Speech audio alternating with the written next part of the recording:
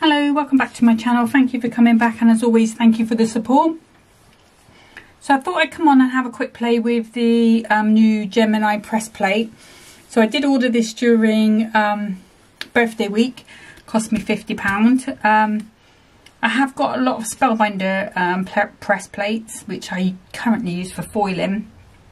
Even though I have got a better press machine, I put it through my Big Shot because I haven't got a Spellbinder platinum machine. I've just got the Caliber, and I've got the little lilac shimmer one. And I don't know, I think you probably would get a better impression with an actual Spellbinder machine. So I've always in the past preferred to foil them. So I thought, when I saw this, I thought, well, you know, I've got a Gemini 2. It was only £50, which I thought was quite good. And you've got a die. You get a couple of press plates with it. So you've got the sort of peony sort of style thing, flower with love, hello friend. You can see I've been using it. You've got a little black ink pad with the letterpress ink. You've got some tape, and you had a sample pack of the cotton card. Let me just grab a piece out of there. So I have done a lot of the pieces beforehand, so it is purely going to be pressing this out, and I'll colour it in with some pencils, just some basic colouring, just to put a card together and see how we like it.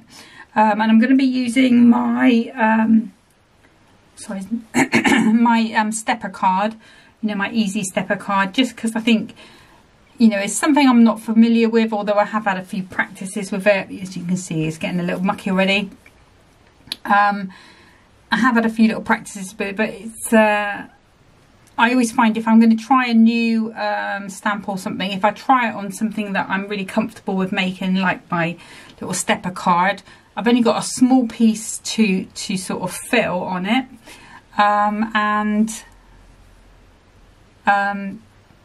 yeah, it, you know, builds my confidence on it really. Okay, so let's start. So I'm just going to turn that round. This is A2 in size, so I can just find those little marks, and then take that down. You can buy some double-sided sheets from Sizzix, I think it was, which means you could just stick that to the actual plate, and then it would stick the paper to that, and you'd be able to reuse it a couple of times before you had to change it. So I've got my A2 marks at the bottom, so I'm just going to pop that somewhere around about there, I think. I'm going to be cutting it down anyway. Oops. So, right, okay, so now we just need to ink that up. And the technique with Better Press and Letterpress is to kind of gently rub the ink onto the image, and you'll be able to see when you've inked it up, because you will have that lovely black line all around the edges. If it looks a little grey, then it's worth just going over it again. So just going to go around. And I did have a little play with some Lisa Hawson interference inks with this. I literally put it through about 3 times with 3 different things, and that worked really well, especially the charcoal one. Okay, so we just put a little bit more on those edges. Looks a bit grey rather than black. Okay, so let's just pop that down, and I'm just going to pop that through my G2, so you'll hear that go through.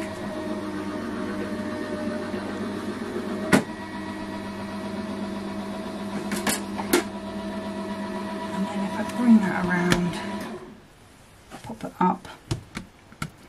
Now I think it's going to be very hard to show you this sort of, let's pop that down and over there out the way, because I don't think we're going to be needing that again. It's very hard to sort of show you the actual difference, but what it does is it embosses, and then the ink goes into that embossed line, so it's a lot finer than a stamp line. It really is quite sharp and kind of book quality rather than a stamp quality, if you know what I mean. So that is going to be my image that I'm going to play with. I did also, from the birthday week, buy, oops, there goes my gems, both of these sets of sentiments, the uppercase ticker tape sentiment and the lowercase ticker tape sentiment. It's very hard to say without your teeth in. And I have already just cut some of the ones out that I want to use. I was kind of thinking is enjoy your special day. But let me get this cut down to size. So to go on my stepper card, it needs to be 4 3/4 by 3 3/4. No, yeah, 3 3/4 by 4 3/4, that's right. So let's just take equal amounts off each side.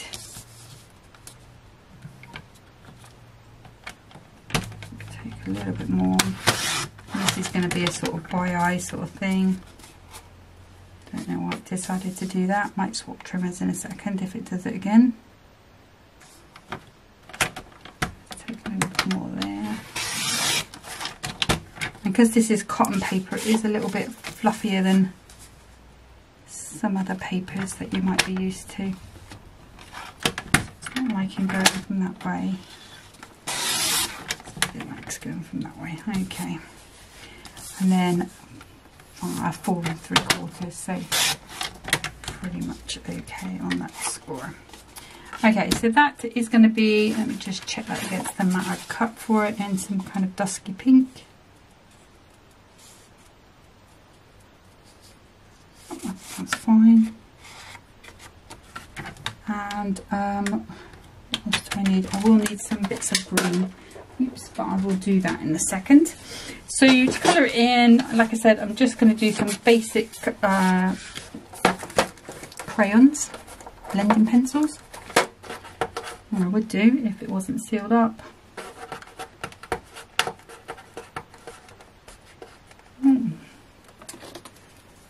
These have been in the drawer for ages.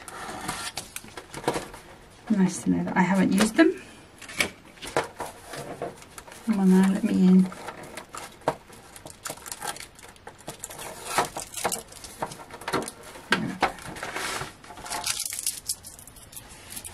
And obviously we can go with any colour we want, and I'm not going to be trying to blend this out. This is not a colouring video. It's just having a little play with this letterpress. So I've got this emerald green. I'm just going to stroke it onto these leaves.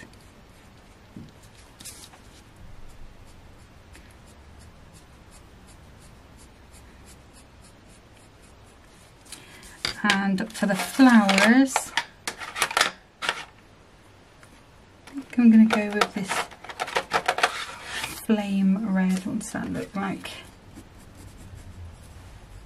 The others might be a bit too pink.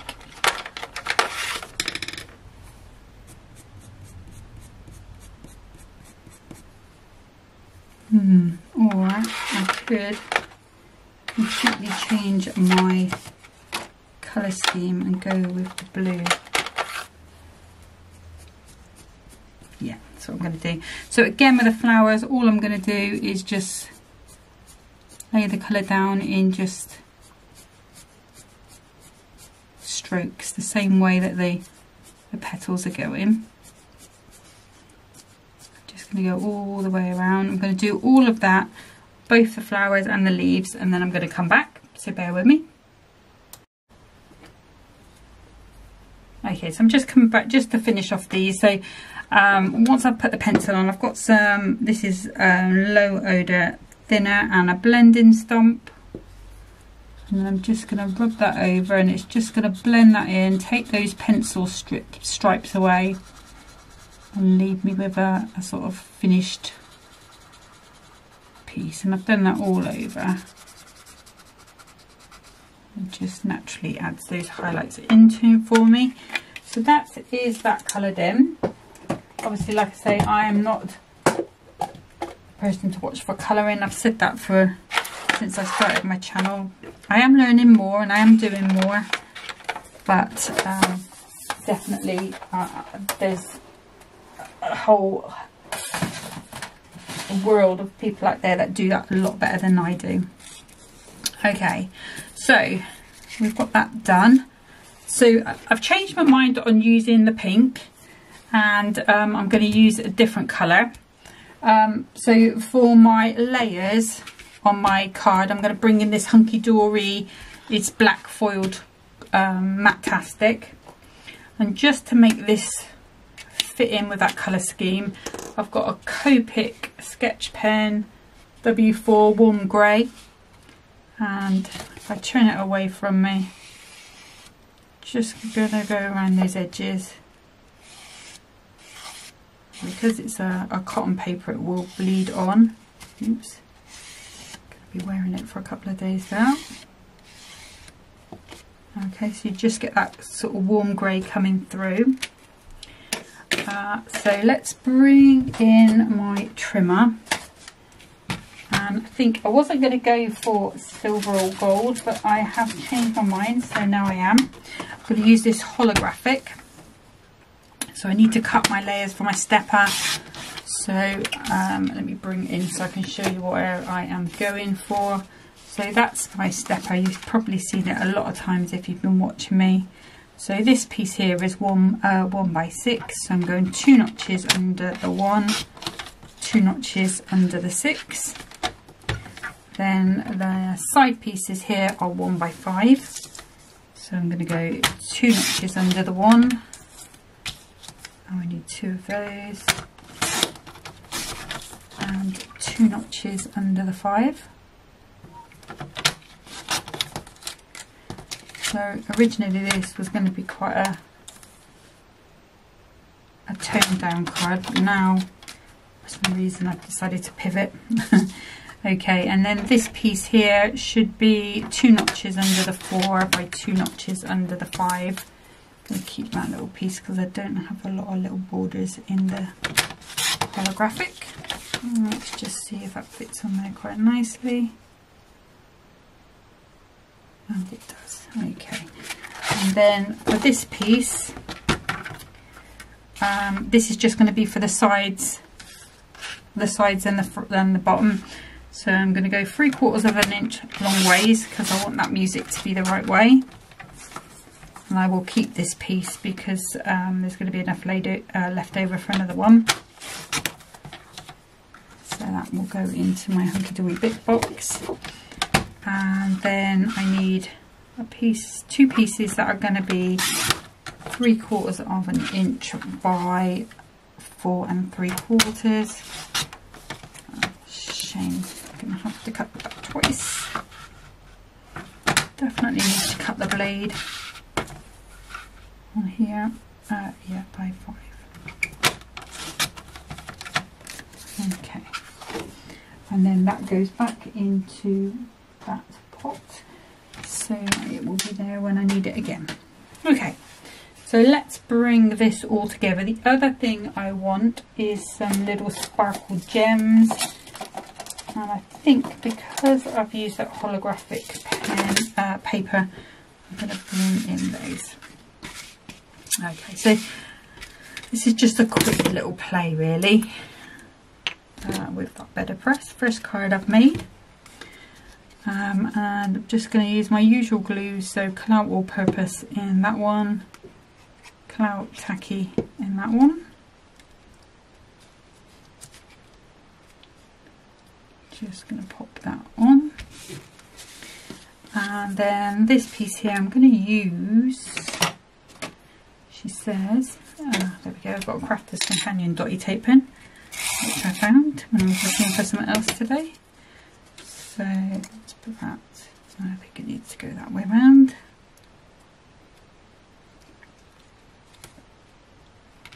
That's going to go onto there, and then the rest is going to be all my normal glues. So I think the letterpress is a lot easier for me personally, just because I've got that machine next to me. For me to be pressing, I don't know what it's going to be like with a Spellbinders die on, so that would be interesting to see. Maybe I might do that as another little video and see, because like I said, I've got a lot of letterpress plates now, or quite a few, because not only do I get the caboodle each month, which I have done for about the last 5 or 6 months, I also get the Letterpress Society one as well. So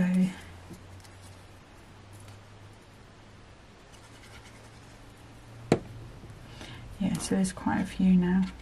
Be interesting to see how well they go through that machine and what results we get. Let's bring that down so make it easy for myself. And again, I'm going to use that little tape pen.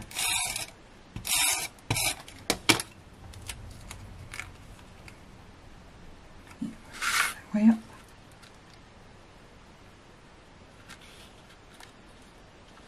Why is that bigger? It's definitely bigger. That one is smaller.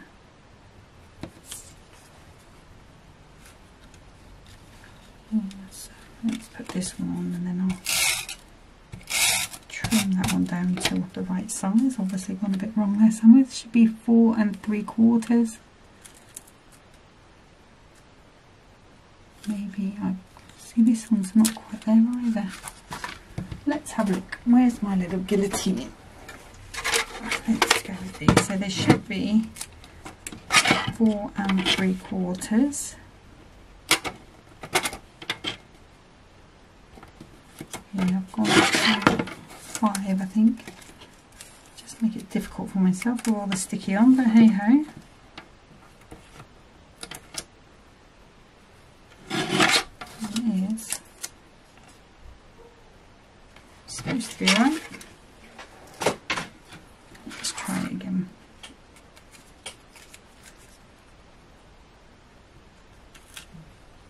Oh, there we go, that one is right. But it's upside down now. Good job, these dots are forgiving, isn't it?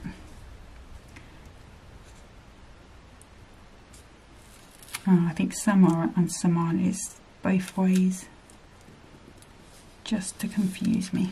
Okay, and then this one, we need some gold or some holographic. This is just the standard holographic card, so it was from a mirror mat, so I don't think they do the specials in the mirror mat.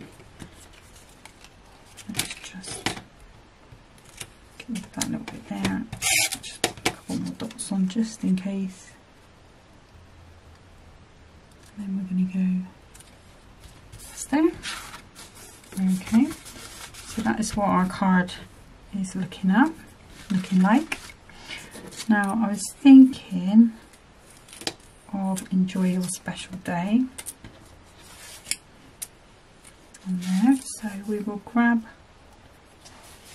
some, I might be able to do it with this, little bits of foam tape. This is 1mm, so I'm not going too high. Some dots there, so I'll just get rid of those.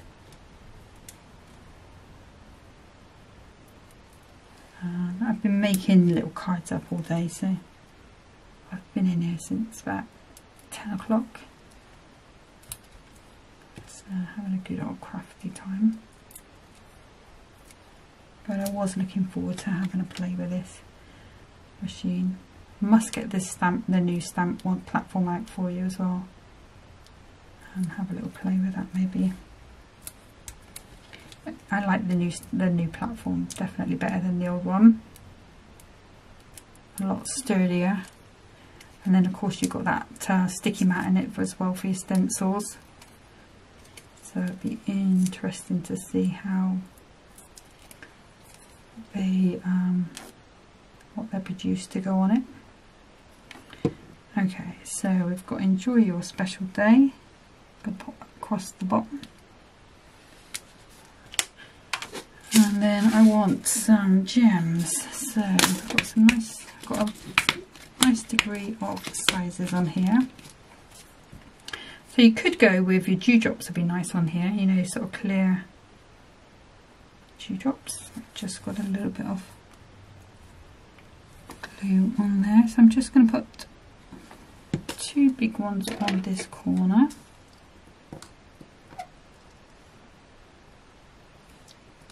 And the one there, like so. And I think I'm going to come with 2 smaller ones on here. 1 and 2. Obviously you could ink all around these corners if you wanted to. And then I'm going to go 1, 2, 3, 4. 1, 2, 3. Okay, so let's do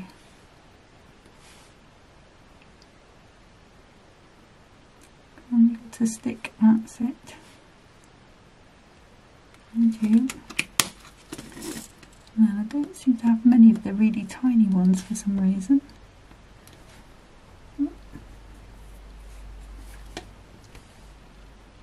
Let's pop you on there. You on there.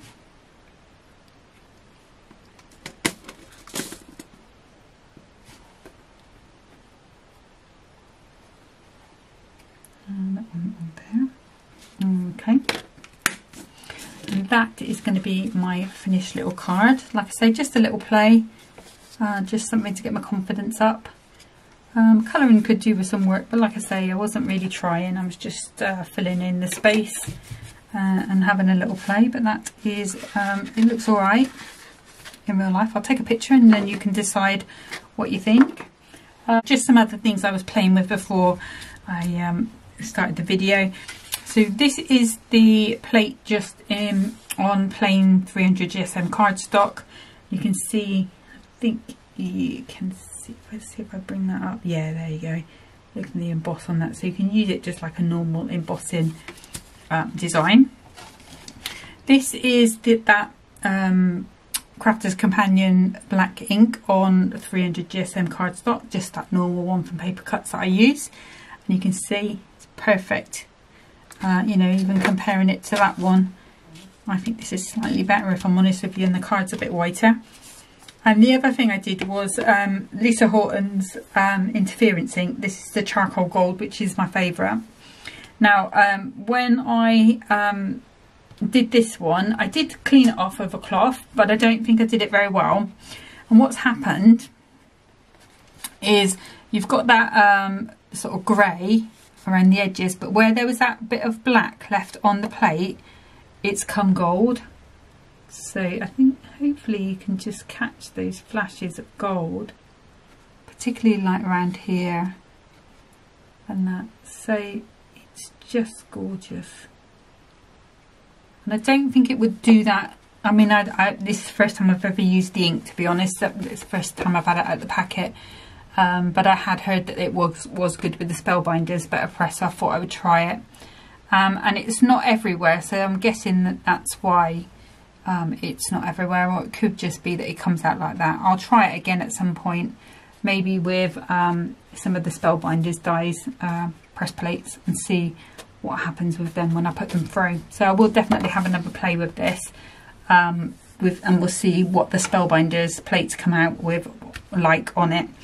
But that's it for today. Like I say, hopefully this is not too long a video, but it was just a quick little play with that press plate to see how it worked, what I needed to do, whether it was easier, whether it was harder. It's definitely a lot easier, just for me, because I've got that machine here. But that's it. So I will be back tomorrow with Hunky Dory. It's going to be the flower decollage kit, and I will go through that tomorrow. But until then, enjoy the rest of your evening and happy crafting. Bye.